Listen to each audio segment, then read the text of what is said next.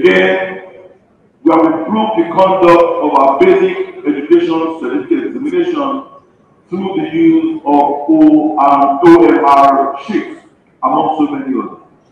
But one thing that I would like to talk about, which our chairperson mentioned, was the Ogun State education revitalization agenda, which of course includes the setting up of the central Ogun State Central Education Management Information System, which allows for data gathering, analysis, and presentation.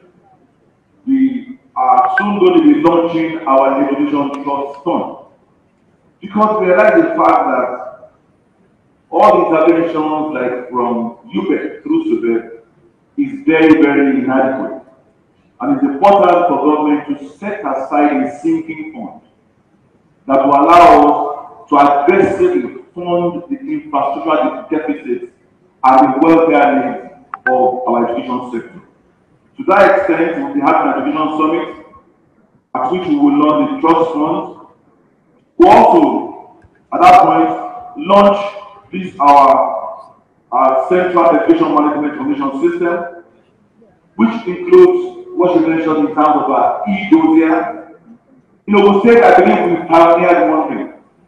We now have what we call the learner's identification number. Every learner in Ogun State, every learner now has an LIN, and this is fully digitized. So today,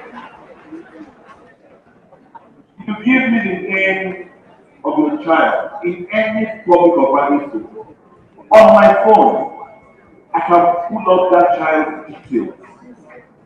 I can actually see the child's previous performance, the child's current performance. So no student can begin to crisscross school without us knowing exactly the antecedent of their history.